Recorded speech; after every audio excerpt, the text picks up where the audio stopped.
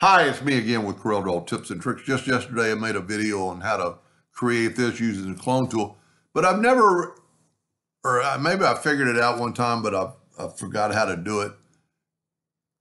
You can't get rid of this clone. If you delete this clone, it deletes all your items that are cloned to it. I could never figure out how to change it.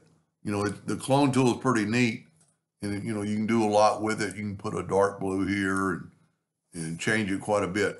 But if you delete that, it deletes this. Well, today I figured out what to do. Select it all, go up to Object, and break the 7 objects apart. Even though the 7 objects are not together, there are 7 objects.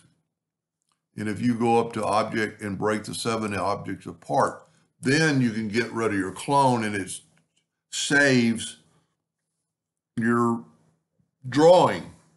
I mean, a lot of times if you were printing, you could just move that clone off the page, or even put this on a new page and the clone would be there. But I'm happy to kind of find out and share with you how to get rid of that clone so you could print this and not worry about that clone. Anyway, I hope that helped just a little bit. Thank you for watching.